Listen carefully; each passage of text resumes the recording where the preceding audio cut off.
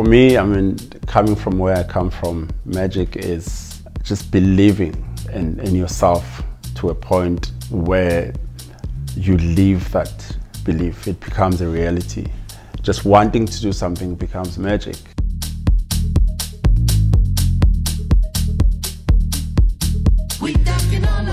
Just the power of belief, you know, the power of faith and the power of the word, you know, to say, this is what I want to be in the future. That's the only thing one can do to try and change the community, to inspire the community, you know, by actions, inspire by doing what you love about it, you know. So I'm inspired by so many things, you know. I'm inspired by life itself.